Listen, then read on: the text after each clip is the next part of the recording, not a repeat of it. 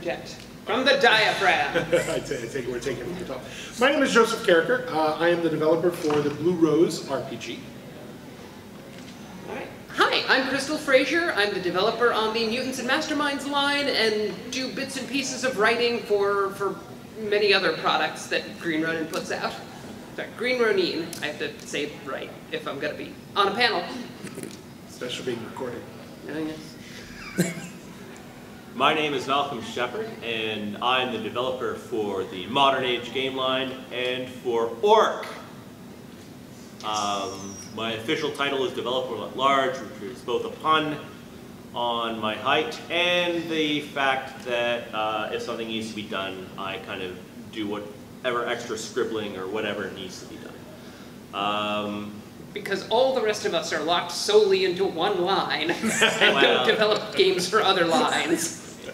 Yeah, but I had mine put on my card. Oh. Yes. Yeah, we all work on each other's stuff, and that's one of the nice things, is that the development teams are pretty good with exchanging ideas, and the only exception is that I'm terrible at Super's games, so I haven't done anything for Mutants and Masterminds. So. Well, just do a dimension hopping adventure, and you can pretend it's threefold. I can pretend. Well, no, it's more the systems side of it. I need to really dig into it a little more. I've always felt a little insecure now that we're bearing our hearts. I was like, oh. I felt a little insecure about Super's games ever since I picked up Champions. Oh. When I was 15. My father never loved me. Ladies and gentlemen, Christopher Pramas! Star of Tabletop! My first name is actually Christian. Huh, interesting. Ironic. We're learning. Turns out there's another room called The Bash in Union Station. So. Oh, really? Oh, no. Oh, man. So. I told you here in the convention center. Yeah, well, I couldn't find it when I was looking. Did you ask someone for directions? Oh, see, now it's how. So I made mistakes. Mistakes were made. We're trying to get past them. Okay. I feel like there should be a banquet or. Yeah. I was talking about serenading people. Yeah, nice. So we're going to talk about new hotnesses. I brought things to show. I even thought ahead. Yes. Yay! Since 3 of our 5 new things are Mutants and Masterminds, I'm going to kick it to Crystal to talk about that. Would my lovely assistant hold them up as I talk about them? Absolutely. All right, so for Mutants and Masterminds, we've had the Super Team Handbook, which is sort of a stealth player companion / campaign guide for 9 different power levels of campaigns, or no, 8 different power levels? It was a stealth way of showing GMs how to run your campaign based on all of our favorite comic books. So there's a Justice League analog, there's a Suicide Squad analog, there's a Leverage analog, there's a Ninja Turtles analog, all teaching you how to run a Mutants and Masterminds game in that style with a pre-built team, so you can just pick up this book. You don't even need like character creation sessions. You can just hand out pre-made characters. They're ready to go and just have an adventure. And in addition to that, the first half of the book is all, this is like how you build a character with a whole team in mind. Here are feats that, or here are advantages that help out other members of your team and how, and here are powers that do that. Like, here's how you develop a heroic identity that is unique and doesn't step on everybody else's toes because we're all trying to shine at the same time. So, I've not seen a lot of books in my years developing RPGs that are all about here's how you function as a healthy group for this healthy group activity. Healthy? Whoa. Well, healthier? Yeah. And there's a little section in the front about how to not be an asshole, which I had to learn the hard way, and I thought everybody would appreciate my insights. So next up is the Deluxe Game Master's Guide, which is our previous Game Master's Guide for Mutants and Masterminds, revised and expanded and put in a hardback so it'll stand up to tableware a lot better. It includes new villain archetypes and new minions. It's got a little section saying, if you're coming from the basic Heroes Handbook, which we released last Gen Con, here's what you need to know to make use of this. So it tells you the very quick and dirty functional rules for a bunch of the powers that weren't in the basic Heroes Handbook. It includes a whole new chapter on building adventures, and then 2 sample adventures in the back. So Power Play by Liz Liddell, and The Isle of Dr. Circe by Steve Kenson.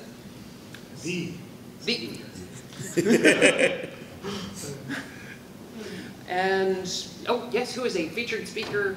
What do we call them now at Gen Con? Industry Insights.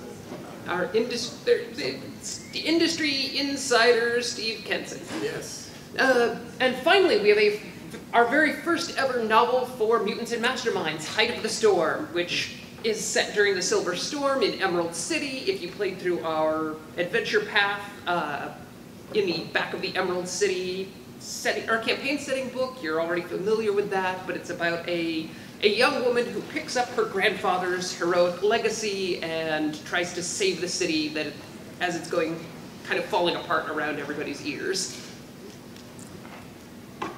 And that's what came out for Gen Con for Mutants and Masterminds. Thank you. I'm going to kick it over to Malcolm. Really, I thought I could rest longer since you have 3/5 of the new stuff, but all right. I talk fast when I'm nervous. All right, so as I said before, I'm the Modern Age developer, and we are producing more books. And as you may or may not know, Modern Age has no inbuilt setting. However, I did want a flagship setting, and here it is. It's called Threefold. Now, you know, some of you may like something like John Wick, some of you may like Harry Potter, but wouldn't it be great if they could team up and fight a robot? Your answer is less important than mine, which is that, yes, indeed, it would be awesome. So the idea for Threefold is I wanted a setting that could accommodate every possible option that you'd come up with in Modern Age, and add some more. So, and I also wanted it to be relatable and have a relatable form of fantasy, which we do through Portal Fantasy. So, the premise of Threefold is that there are many gates connecting Earth to other universes, and these gates are stable. They're hard to create, destroy, or change. So that gives rise to factions and even entire empires that sprawl across hundreds or even thousands of planes. The planes are divided into 3 basic types, which is one of the things Threefold references. So on the top, we have our iconic Zatrathul in a plane called the Netherworld, which is a L-type plane. They're the best plane. Zatra is a Dragur, which is a variety of human that is adapted to live in netherworldly conditions. You know, sometimes under the yoke of a demonic master, and sometimes freed, a member of a group called the Night Host, who freed themselves from their masters and now ravage through the plains to maintain their freedom, you know, and to get stuff. In the middle, we have a representation of Earth. You know, Earth is almost like the Earth we know, except that technology is capable of greater things than we're normally aware of. There is a secret organization called Aethon, which includes post-human operatives that protect Earth from being interfered with by other planes. Those planes include alternate Earths, and sometimes include alternate instances of their own organization. So I kind of wanted to do a, you know, I guess it would be like a fringe Ghost in the Shell person of interest mashup. And then at the bottom we have our longtime Modern Age iconic Sean, who is holding up the badge of the Sodality, which is a benevolent organization. Kind of think of Starfleet crossed with the Aurors from Harry Potter. They travel the planes, they do good stuff, and Sean is in an otherworld, a plane that is magically active, with, you know, all the stuff you might expect: monsters, annoying demigods, and you know, castles and stuff. So the idea is that you can take one of these slivers of the setting and explore it greatly and just have fun with it, or you can eat the whole sandwich, or I like sandwiches. As Chris likes to put it, fully loaded nachos, you know, and traverse plane to plane. We initially introduced Threefold on Free RPG Day, so we had a quick start that introduced the universe. So this is the full treatment, and this is, we're going to do other settings for Modern Age, but this is the one that we'll return to and continue to expand. And we will kind of have a mind to have some future things remain compatible with it. For example, later on this year, we're going to be doing Enemies and Allies, which is sort of the counterpart to the Bestiary for Fantasy Age, but it's a collection of non-player characters and creatures and entities that one might encounter. And all of them are canonical within Threefold. So, it's the return to big setting, that lasts forever and ever until it collapses under its own weight and is purchased by a Swedish company for change. But we don't have that plan for another 20 years. That could never happen in real life. Never speak to me or my shadow brothers again. So I'm quite excited about that and about the opportunity to share it and see how people move forward with it. Thank you, Malcolm. So the last of our new releases here at Gen Con is the Fantasy Age Campaign Builder's Guide. And this is basically like a GM's book for Fantasy Age. And it is just a lot of advice on how to build and maintain a campaign in the game. So it's got all sorts of stuff from, story hooks to, how to handle your group, and selling it. It's got some treatments, narrative treatments of organizations, right? And not just big organizations, things like businesses, right? Things that you encounter in a city, or what the background business that doesn't seem like a big deal in a setting until someone tries to go buy a hat, right? And then you find out because you made beaver skin hats available, they can build a hydro. There's about 30 pages of hats in the book, to be honest. We may have overdone it there. Did you put in spats like I asked? New printing. That's it.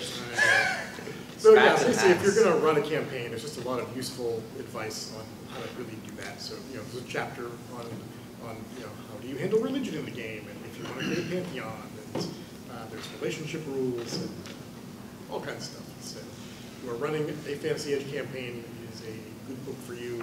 It's a lot of advice. There are some practical rule support bits as well. So it's a handy book. That covers the new stuff we have here at the show. So why don't we start talking about what we have coming up in the near future. Joe? Yes. We haven't tapped your magnificence yet. So. Would you like to talk about Blue Rose? Absolutely. So here in the future, our very next product release is a large-scale campaign called Envoys to the Mountain, where the player characters play members, they play agents of the Sovereign's finest, and kind of get wrapped up in a really long-running plot that actually takes them all the way from, we basically included a chapter for sort of each of the tiers of age play. So it's going to take them all the way from very early levels to very, very high levels. The campaign is written so that it spans about 5 years of game time, and includes sections sort of in between chapters that give some advice on that give some advice on, you know, what to do during those periods of downtime, sorts of side adventures, including referencing some of our other like adventure anthologies and you know, solo adventures and things as good places to sort of drop them into the middle of what all's going on, or just kind of gives the narrator guidance for, you know, skipping, giving a little hand waving, we do some montages, and we're off and running. In order to strike kind of a balance between like, well, this is a campaign that in theory anybody is supposed to be able to play, versus, in my experience, the very best campaigns are kind of those that are sort of written for the characters, and like how do you strike that with this sort of thing. We've introduced a concept called hooks. So player characters at the beginning of the campaign sit down and look through short descriptions of hooks that kind of describe how their characters are hooked into the campaign. And they get a short summary, enough to let them make a choice, and then they get some extra little mechanics that are attached to it, and some little background elements that are not the whole of their background, but that the player is encouraged to sort of fold into whatever else they're creating, so that you will have things like, you know, rival characters from one character's background crop up as being part of the main plot and that sort of thing. After Envoys to the Mount, we have a book called Touching the Wild. And Touching the Wild is sort of a split book. It does two things. One of the things that it does is it's a bestiary of Shadow Spawn for the setting of Blue Rose. So it's all about a variety of sort of, you know, animal level and sort of monster level creatures that have been touched by Shadow, many of them which have their origins in normal natural environments, but that Shadow has altered them in some way. The other half of the book is a Raiden player's guide. So it's a whole half of the book that expands the psychic sapient animal player characters of the Blue Rose line. And kind of gives explores a little like what the backgrounds of Raiden awakenings are, how they form culture, how they interact with sort of the culture and society of non-Raiden, as well as give some fun player-focused mechanics like extra talents and specializations and arcana and that sort of thing. That book also includes a chapter. That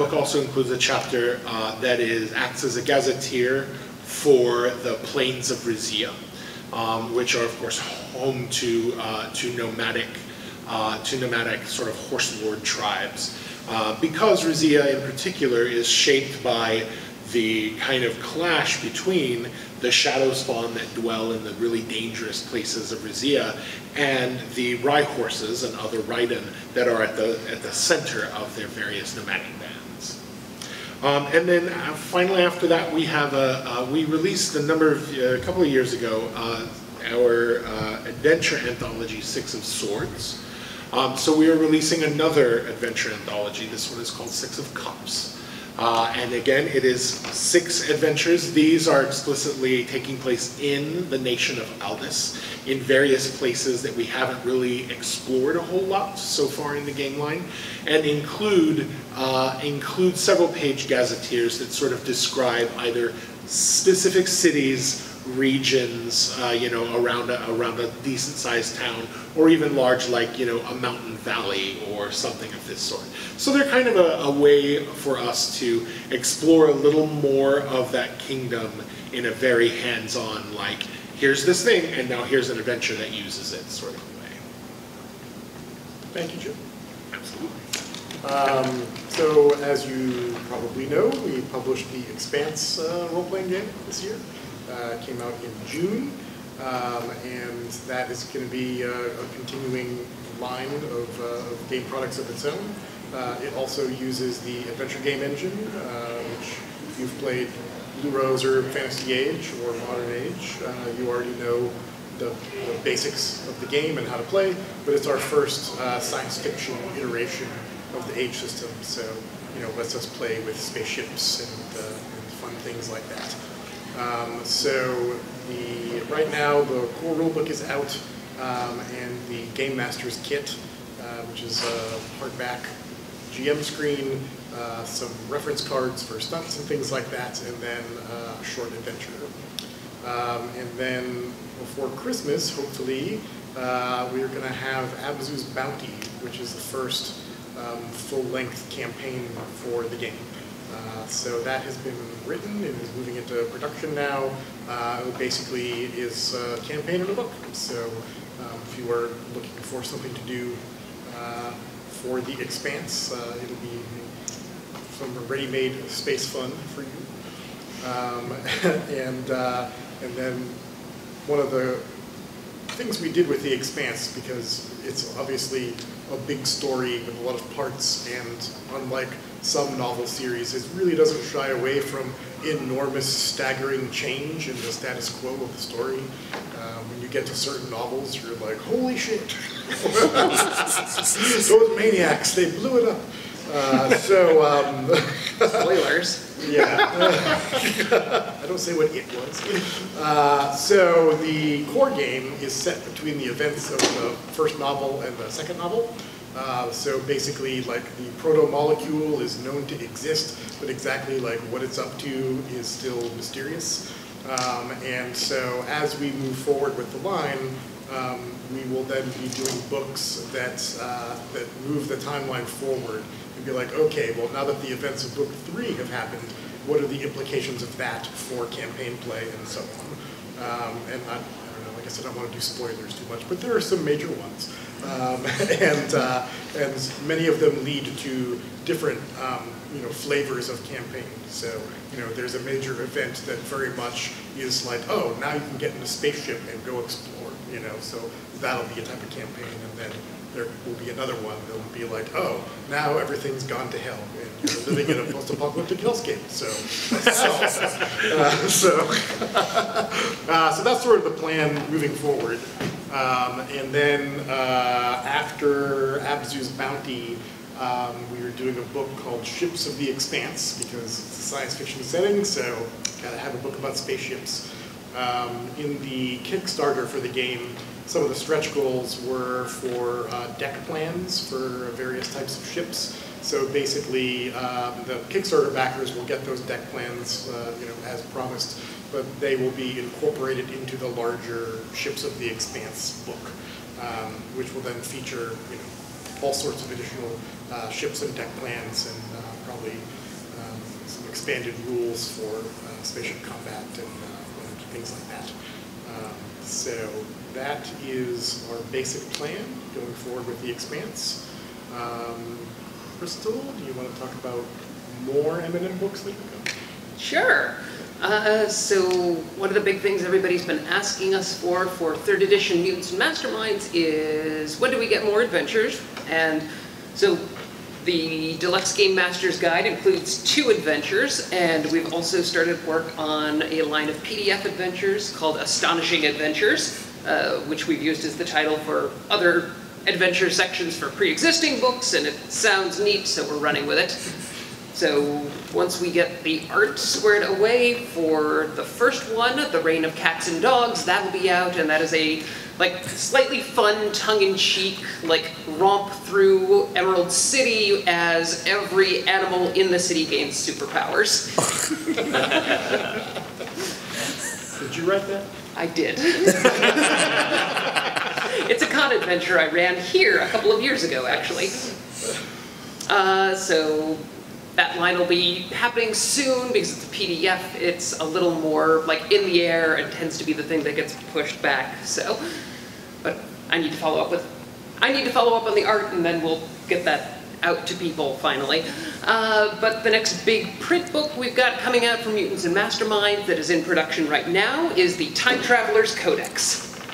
So, yeah, we have found a way to use some of the material from the 2nd edition Age of books, but most of this book is a big description of here's how you use time travel in your superheroes game, because it is a super common element in comics, and because I personally really love time travel. So we've pulled a lot of figure out what time travel means and how it works, and that'll shape if your time travel only works by finding natural gates and jumping, that's awesome. Here's how it affects your campaign. If you can only time travel with you tricked out high-tech sports cars. This is how you use that in your campaign. If your time travel works by having a GM-level NPC that shunts your PCs around through the time stream, this is how it works. It includes the advice that you should not give your PCs a time machine unless you want time travel to solve all their problems. It includes, of course, a bunch of hero archetypes that are based on time travel, and I'm not saying I pulled heavily from the X-Men, but I pulled pretty heavily from X-Men. It's got a bunch of time travel-oriented villains, and I'm not saying I pulled heavily from the Time Lords of Teenage Mutant Ninja Turtles, but... and then a good-sized chunk of the book is just very short gazetteers for different historical periods that you see come up in comic books a lot. So your Imperial Rome, your Wild West, your Ming Empire China, and in addition to, like, here's some minions and here's what's going on, there's also some sections on, like, well, what if I just want to run a historical superheroes game? What do superheroes in this era/setting look like? So, Perfect. yeah, I really like giving people advice on how to run campaigns. And also Mutant Ninja Turtles. And God, yes. Hey, I've got a great idea for a license we should get, Chris. Oh yeah? What could it be? It's Biker Mice from Mars! Is there more you want to say about Modern Age, Malcolm? Or do you feel Yes. First of all, I will talk about upcoming things by going back, because one of the things, it's kind of been a whirlwind, but we had the Modern Age Companion come out, and that actually dropped at Origins, so only about a month ago. And the Companion has all kinds of expanded rules to further customize your Modern Age game. So you may or may not be familiar with Modern Age, but Modern Age has a whole bunch of built-in tools to specify how the rules work depending on the genre.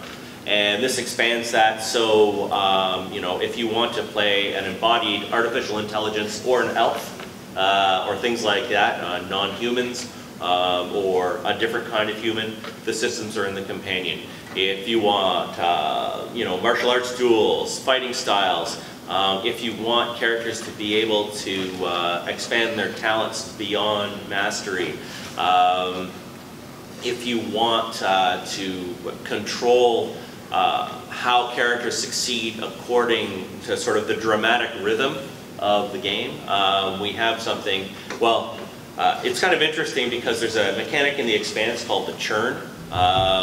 And the funny thing is that the churn was sort of in its beta mode, and then I stole it for the Companion, and I tweaked it, and then when the churn was being finalized, Steve stole it back from me. But we also have serendipity, which is the flip side of the churn. So when people keep failing, you can kind of give them an out after a while. All kinds of tools to really make it conform to the genre and setting that you want, right? And that's out now. Moving forward, we're going to have a PDF adventure that's designed to be a first adventure called Warflower. And if any of you played Modern Age at Gen Con before, you may have played a previous version of Warflower, right? Where, fresh characters dealing with the machinations of a wealthy industrialist, occultist swordswoman who likes old books. Moving on from that, going further into the future. For Threefold, we're doing an adventure book called 5 in Infinity, and it's so called because there are 5 adventures going through the various level groupings of age, so from low to high levels, with kind of doubling up on low levels because we want lots of resources for people starting out with Threefold, and also something called the Infinity Engine, which is a way to generate adventures using a series of tables to generate adventure books and basic outlines. So the idea is that not only do you have this series of adventures, but you have a method to sort of extemporize and create your own adventures in Threefold ongoing. For Modern Age core stuff, next book we're working on is the Modern Age Mastery Guide. And the Mastery Guide is, in some ways, it's a counterpart to the Fantasy Age Companion, although it's a little more system intensive. And it is player facing as well as game master facing. So it's how to play the game well, both through, you know, abstract advice that apply to any RPG, and also advice that specifically matters to age, right? For example, you know, what stunts are for, you know, how to sort of explore your character's niche and do well with it. Going up for, you know, game master tools to plan your campaign, to have specific types of character organizations. So, for example, you have, you know, we have the default character party, right? Which is, you know, a bunch of people who know each other and get into trouble, right? But of course, you know, you have the classic game Ars Magica, which had the troop form of organization where there's one central character, and that central character may change from adventure to adventure. And then we have things like Cast of Thousands play, where the main thing is an epic sweep of events, and your characters may change depending on the aspect of it you wish to explore, right? So, you know, if you're running a game, a post-apocalyptic game where a big thing strikes the earth, right? You can play a hardy group of survivors with no special skills except what they can, you know, learn after feasting on charred rats, you know, up to, you know, a special operations group that's been left behind, right? That's dealing with the collapsing political situation. I really love varying the assumptions of play in role-playing games, and I think Modern Age, because of its innate flexibility, is good for that. So the Mastery Guide is going to get into that in a big way. However, moving back, I'm really doing this out of order and it's terrible, sorry. The very next thing that is coming out is Enemies and Allies, as I talked about before, right? And that's all compatible with Threefold, but you don't need Threefold for it. It also works as a general resource. So Enemies and Allies is a collection of non-player characters, creatures, and things that are organized by genre. So we have a section that is devoted exclusively to, you know, specialists, you know, the people, you know, our top men, right? That kind of thing, right? So your special forces operators and your, you know, your hackers and your MMA fighters. So we have examples of those, right? And then we have, you know, the crime and punishment section, which is, you know, a bunch of different kinds of criminals and people associated with them. And then we have a horror-oriented chapter, and we have an urban social things and stunts. And you have similar ones for each of those sections to represent technology-focused games or games where, you know, making moral decisions is important, and so on and so forth. So the idea is to have a seamless experience, always as if you're playing a game that was designed especially for that genre and that situation you're in. And that's sort of the goal of Modern Age as a whole, right? Not to be a generic game, but to be the perfect game for what you want. All you do is you apply the tools that we provide. One further thing to mention about Modern Age, we put out this year, last year? This year, the World of Lazarus. That was the first setting for the game. Yes. It was a world book based on the Lazarus comic by Greg Rucka, which is a very cool dystopian near future setting. It was, for us, just a single shot book, but there is support for it actually in the comic itself. So Crystal has been writing articles that are appearing in the back of the current issues of the comic. So if you like the World of Lazarus book and you want some more material for it, you can go right to the comic and there's new stuff. And I highly recommend the comic because it is a ton of, Well, fun is the wrong word for it. It's a very good comic about a very terrible world with very bad people in it. What, you wouldn't say lighthearted romp would work? No, more of a heavy-hearted stomp? Yeah. But it's very A well. hard-hearted stomp. Yeah. It's got very endearing characters who occasionally do horrible things. Yeah, basically, it's a near future setting where the nation states have sort of faded, and the world has been taken over by these powerful families. So it's sort of like, you know, the mafia takes over the world. And it's a world of even more massive income inequality than we have today, and with a lot of scarcity issues. So, you know, there's a whole category of people who are just called waste, because really they're superfluous to the family's requirements, and they're just kind of left on their own to figure shit out. Yeah, it is basically half cyberpunk dystopia, half post-apocalyptic. Yeah. And the game itself has a bunch of new professions and backgrounds, lots of new talents that cover things like sword fighting and demolitions and having cybernetics or genetic modifications, new specializations, some of which ended up making it into the modern companion. Yeah. So, yeah, Excellent. I'm very happy with it. I Yeah, know, it's, great. you know, Greg Rucka he's an old school gamer, and so, you know, he was really geeked to be able to have an RPG book, you know, based on his work, and we were geeked to get to work with Greg Rucka, so, you know, it's a win-win. I was just excited that other people had read Lazarus. Yeah. Yeah. The other thing I would like to mention is those of you who have been supporting us for a long time. Actually, next year is our 20th anniversary as a company, so it's going to be exciting. You may recall, in our early years, we did a lot of third-party support for D&D. So, you know, that was what was called the D20 era, and we did a lot of books at that time. So in 2001, I wrote a book called Legions of Hell, which was a bestiary for devils.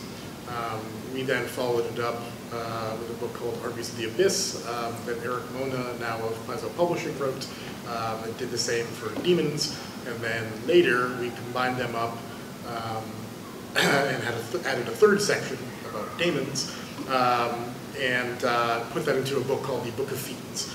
And that was one of our most popular and well-received books of the D20 era. It's just a giant, you know, bestiary of infernal critters. So we're going to bring that back for 5th edition.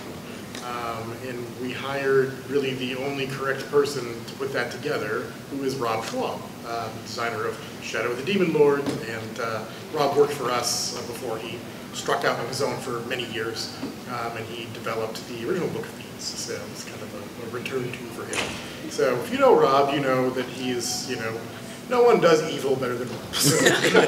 Nobody's as evil as Rob. Yeah, it's really exactly in his wheelhouse. So he's, you know, converted the old material to 5th edition, and then added a bunch of new, even more evil monsters. And the original book was black and white. This will be glorious color. So we're going to be crowdfunding that probably in the fall. Possibly early next year, depending on a few things. But Rob has designed it, and evil stands ready. Yeah. What am I forgetting? You've got the thing to announce. Yes. There's a thing. There's a There's a thing. thing. Are we going any further on the Mutants and Masterminds announcements? Oh, okay. The next one after the Time Travel Codex, which we're outlining right now, is the Vigilante's Handbook. Because we started out with low-powered student for high school heroes, and from there ramped up to cosmic level heroes, and now we are taking it back down to lower power levels, but with less hijinks and more brooding on rooftops. And so we are putting together the book of how you kick butt when you are not in a shiny tower and you don't have the commissioner on speed dial and all you have is a crowbar and a will to change the world. Shut up, cry.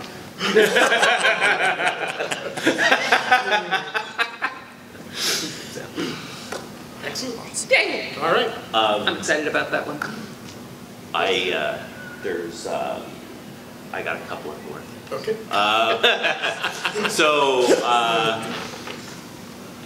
So last year we came up with Orc 2nd edition. Yes.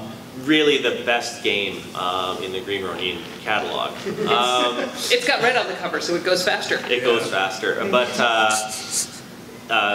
we have sort of ready to go Game Master Resource, or Orc Master Resource, the Orc Master Mayhem Kit. And that includes new adventures and some reference material. And I can't promise it, but I'm also hoping for a paper doll dealie where you can dress your own orc. So I'm excited about that. But when I was working on Orc, the system we came up with was really nice. You know, I had the advantage of working with, you know, stuff that Chris had done to initially develop it, and John Leithauser, who does the work on it. So I was really sort of doing the end polish, but what came out of it was something that's like, you know, I want to do a serious game with this, so I pitched it. So that game is sort of going to be on target for sometime next year. It's called Swords of the Shadow Planet, and it is sort of an updated take on planetary romance. You know, using both our current understanding of science and our current understanding of not being offensive. So, you know, think of, you know, John Carter, but without the asides on the virtues of Southern gentlemen. And you kind of get a sense of it. Less colonialism. Less colonialism. So, you know, the titular shadow planet is an artificial structure hidden in the Kuiper Belt. And it is this, you know, sort of hollow world inside which every 1,000 years, whatever controls it snatches people and creatures from Earth, right? So you will have an empire that believe that they are the kingdom of Prester John, right? The legendary Asian medieval emperor, right? Except that they think their Prester John will come out of this alien tomb that they found, right? Or you have these Mithrists who were snatched 1,000 years before that, who are trying to get closer to the sun in their flying cars. You know, you have evolved dinosaurs, Neanderthals with you know, specially bred enormous siege bears, all right? And just fun stuff for, you know, swordplay and ray guns, and casual kind of game where you can swashbuckle, learn the rules quickly, make a character quickly. And organizationally, I think it's going to follow Orc, where it's going to have everything you need, including a series of adventures right in the book, right? So you get it, you run it, and you're good. Cool. Well, so now we're going to make an announcement. Ta-da! At 5 o'clock on our website, we're putting up a press release, but since you're here, you get to hear about it first. If any of you read the 5th season by N.K. Jemisin, that is the first of a trilogy called the Broken Earth Trilogy, and each book of the trilogy won a Hugo Award, which has never happened before. Really excellent novels, and we have licensed them. And we're going to be doing a 5th season role-playing game. So that will be coming out next year. And Joe here is going to co-develop it with Tanya DePass. Is there anything you want to say about it at this juncture? Not a whole lot, other than we, you know, feel like there's some sort of inherent drama built into that setting that we feel like has the potential to make for good games. You know, including one of those conflicts being, you know, the traditional conflicts of narrative. One of those being man versus the environment. Really, the Broken Earth series really cranks that all the way up. we're going to be using the Chronicle system, which was last seen as the engine that we used for Song of Ice and Fire role-playing. Specifically because for those of you who are familiar with the 5th season, one of the big aspects of the setting is the development of communities or comms. And so we're basically going to take the old house rules from the Chronicle system and adapt them so that the players are assumed to all be part of the same community, and a lot of gameplay involves either protecting and fortifying your comm, or going out and helping to build it up, establishing resources, finding new benefits and alliances and things like that for them. And yeah, so keep an eye out for at greenronin.com, and we'll be having lots of more information on that in the future. Thank you, Jim. So I think that's all we've got. If anyone's got questions, we've got about 10 minutes. So Sorry, I have to learn how to have another minute. Okay. Oh, yeah. No questions for you, Joe. No questions. Yeah, no questions for Joe. Somebody take notes. He also can't have the cookies I brought. Oh, damn. Was there anything more coming for fantasy? Oh, yes. The book after Campaign Builder's Guide is called Layers. So it's essentially it's kind of like the Bestiary Part 2, but instead of just being like, here's a monster, it's a series of pre-built layers with adventure hooks and treasure and all this stuff. So basically a lot of pre-built encounters that you can drop into your game. That is heading into production soon. And then after that, there is a setting, an original campaign setting for Fantasy Age that we've been working on. That'll come out next year. That'll be the next big thing for Fantasy Age. Yeah, that's what we have to say about that. Yes, sir. Do you have, as one supplements or currently plan to have any true company or noble house rules for the age system? There's organization rules. Yeah. Yeah, there are organization rules, and they can be adapted to that in Age. They vary a little bit between Age games. Lazarus has rules for running your own organization in the modern day. I want to say the Modern Age Companion? Modern Age Companion has. The one similar. thing we added were organizational positions in the Companion that are linked to the specific channels of influence that your organization has, right? So you can be the social aspect character in the organization, or the military character, and so on and so forth. Those are also present in the Fantasy Age Companion. And yeah, Blue Rose, yeah. Any other questions? I'm not expecting it. I just thought, is there any chance of any more Dragon Age ever? I use the Fantasy Age. Yeah. I mean, the spirit is willing. I know. I just was wondering if it was even, you guys ever contemplated. Well, so basically, the current answer is no. We can continue to sell the Dragon Age stuff that we've produced, but we can't make new books for it. But things can change.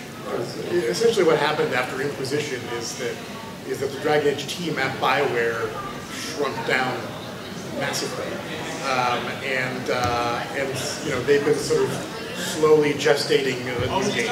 So, right now they don't really have the staff power to be dealing with,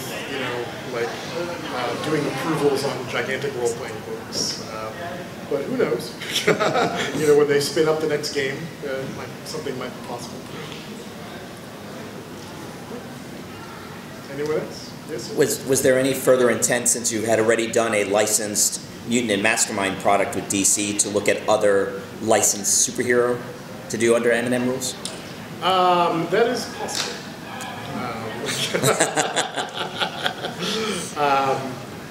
Yeah, I mean, the DC DC Adventures was great, but was limited because, you know, DC is a giant company, well, it's owned by Warner Brothers now.